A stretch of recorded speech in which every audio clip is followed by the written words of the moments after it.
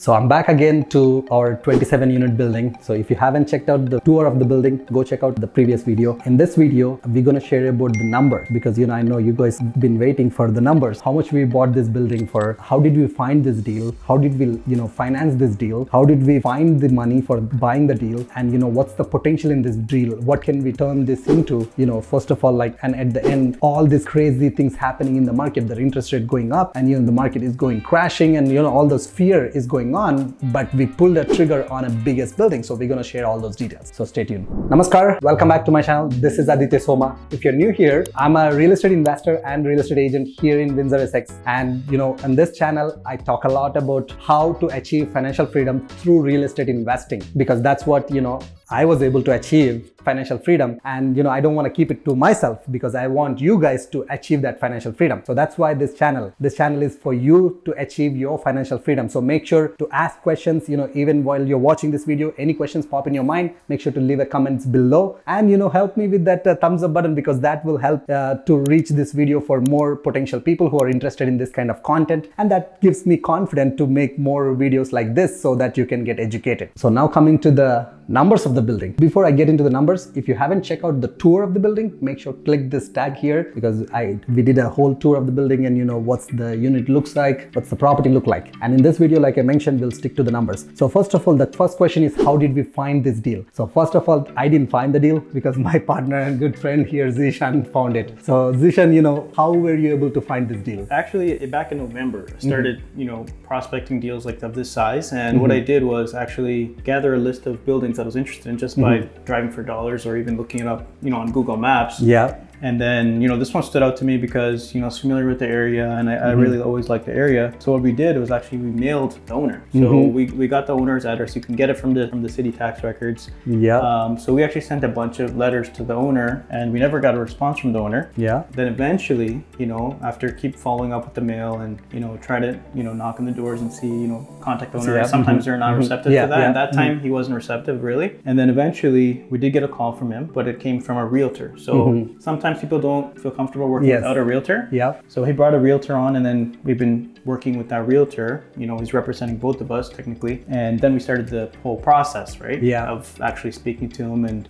able to write an offer, right? Yeah. So again, I'll pause it there because that's even personally, I'm learning that from you, right? Yeah. If you're an investor, if you're in a different city or wherever you are, that's a really good strategy. If you can find the properties that you're interested in and go find those, addresses because it's a public data. A lot of the information, it's legal, right? It's legal, yeah. So if you, probably there is some kind of a subscription to pay for to get this. Well, actually, it's honestly free. It's just every municipality has a different way of doing it. So for example, in Windsor, all you have to do, which is I've been doing it for a while, and a lot of people don't know, is that you can literally get a list of properties that you're interested in possibly and send it to the city and say, look, I want to look at the tax record for this. We really just want to see the mailing address of the owner.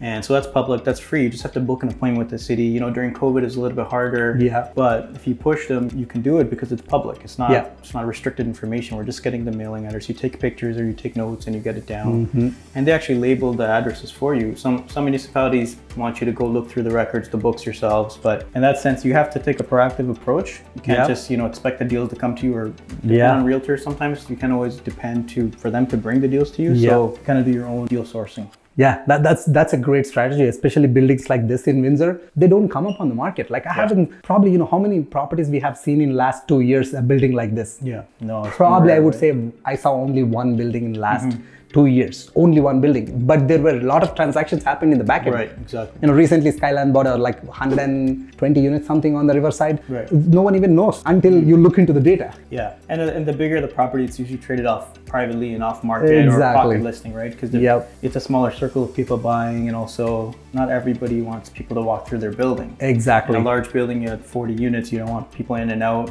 tire kickers. You want firm buyers that you trust. Exactly. So it's a smaller list and group of people, right? So yeah. So that's a great strategy. And now many people have been asking me, how much did you guys buy this building for? Yeah, so we got it at after going back and forth quite a few times, we landed at 3.8 million, right? Yeah. So 3.8 million, which comes around 140 per door. Yeah. So if I have to put it Actually, it's still like in the Windsor market when we bought it, per door on the market they're selling around 200,000. So we got like almost 30% under the value, under the price. And then the premium of the location, you got to look at factor that. And then that's another the thing. Construction and solid brick, which those are usually traded a little bit more premium. Yes. Yeah. So that was another bonus as well. Yeah. And so we got it for 3.8 million. But you know, you actually locked it up before even you got to me. Yeah. You have a firm deal. I'm like, oh, how are we going to finance it? Well, that was the biggest question for me. How did you guys got the financing? Yeah, so I mean, you know, when we first put the offer out, you know, I always put in a VTB, a component, at least a little bit, something that we can get from the seller. And initially when speaking to the realtor, they're saying, you know what, this seller's not open to a VTB. Until that's always the typical answer. Yeah, they always say no right away initially, right? But what we did is like, you know, let us come down, let me come down and meet with the owner and, you know, at least talk to him and explain what we're trying to do here and get an understanding of his circumstance, why he's even selling, where is he parking the money. So it's just different when you're actually negotiating directly with the seller, I feel. Very different. Understand where he's coming from, and you know, actually he's, you know, a really good relationship now. So we're able to get initially a 70% VTB. So 70% VTB is what we got. We were at 5% interest only. That was initially okay. Stay there. So then, you know, after doing more further due diligence, you know, and finding out more about the property, at the same time, the financing world has changed. Because the interest rates are going up. And so what we did was essentially ask for 80% LTV, and obviously that's going to debt service more. So we asked for 4% interest only. In exchange for that, we did provide a lender fee, but in the long term, we're now have to bring $300K less to the table for down payment, and our carrying cost is a lot less than it was before. And for them, it's a bonus because they're making more interest because we're giving them the lender fee. So on a month to month, we're doing better. Our overall cost has gone up a bit, but in terms of what we got, we actually got it for 2 years as well. That's a very cool part. Like so many things, lessons you guys can take from here. First of all, making the connection, genuine connection with the owners, because you know the biggest reason I feel why he gave 80%, you know, loan to value, which is a lot of money, because you know getting a 80% loan to value from a traditional lender for 4% is also impossible. So getting from a VTB from a seller is not easy. So one thing I realized what you have done is like, you know, you have established an in-person connection, you know, with the relation with the person, and they liked and trust you. That was my impression, because when he came and showed me the property, he was like, you know, already liked you a lot. Young guys, you know, trying to do something here, and I want to be part of their success. And you have to understand that where he's coming from too, right? He's owned this building forever, so he wants to give it to someone who's going to take care of it and has a good plan for the property, right? So you just have to know where they're coming from, understand their situation, and kind of respect that, and you know, actually be very likable when you're talking to them, right? You know, building that relation is definitely a key. And now coming to what's the potential, right? You know, at what cap rate did we buy this building at, and you know, what are we planning to do? So, you know, at purchase, it's around a 4% cap rate, which is obviously kind of in line or a little bit below what this quality of building is trading at. But to be honest, like in the market, there are not that many properties are actually coming with a as-is cap rate. That's the because thing, most of the properties are like, you know, the one when we bought this building, the one that sold 31 unit building. Over that 250 per door or something. Something crazy. 200 per door, but the net income was actually lower than this. The cap rate was like less than 1% because there is no cap rate. They're buying based on the potential rent. Exactly. And you know, we were comfortable going in at a little bit lower cap rate because of, number one, the financing that we have in place and the plan. You know, we've done this before, turnover units. So, you know, one thing about the rents, average rents are about, you know, $850, $875 all inclusive. And, you know, with a good turnover plan, obviously it's a little bit more difficult in Ontario to do that. But, you know, there's a really good spread. We can rent one bedrooms, you know, 1,200 plus, you know, and we're putting in utilities. So we got like, you know, almost 14 doors that are like one bedroom. So for one bedroom, potentially I rented in my building for $1,295. And for two bedroom, we got like 6 two bedrooms. So those 2 bedrooms can be around like $1,500. And the bachelor probably $1,000. So I got $1,090. So that's the potential.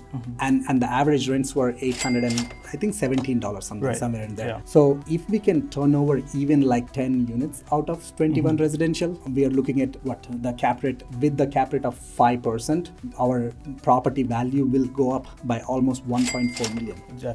Yeah, and then that's just on the rents. If we're talking about on the expense side too, if we start reducing the expenses with, obviously we're passing on the expense, the hydro expense. We're putting in all efficient light fixtures right now. It's all fluorescent on 24/7. Yeah. The water efficiencies we can put in with the toilets. Toilets is a huge thing, right? Yeah. Even if it's not renovated unit, we can still change the toilet. Yep. The fixtures, lower flow items, right? And just overall management, even managing it better improves the expenses as well. So, let me pause on there, like the expense part, because first we talked about increasing the income, because with the multifamilies, always how can you increase the rents? How can you increase your income? But also the biggest thing is this building, because it's an older building, we're all one hydro meters. So that means that currently the owner paying a lot of expenses. He's paying for hydro, he's paying for water and gas. So when he's paying for all those utilities, if there is no efficient elements in the building, because biggest thing that was we noticed, like the lights, if you have noticed, the lights are not that efficient, the toilets are not that efficient, and the heating system itself is not efficient. Like we talked in the previous video, like, the baseboard heating. So like it's very expensive, exactly, right? Yeah. And what we did in our journey with the multifamilies, we put ductless systems. That reduces your heating bill by almost 60 to 70%. Right. Exactly. So that's a huge, and then now we put a separate hydrometer. So now we don't even pay any hydro. Exactly. And that itself is like almost 30% of the expense. Yeah, 30 to 40%, it could, reduce the overall bottom line. So, obviously that takes some time to get everybody on it. Exactly. But, even let's say 30, 40% of them are now paying their own hydro. It's going to be a huge bump in our valuation. Yeah, exactly. So, this sounds great, but a lot of investors, especially like you mentioned in Ontario, it's not easy to bump up the rents. So what is the plan here? Because I know you did successfully, I did some of them, I'm still work in progress.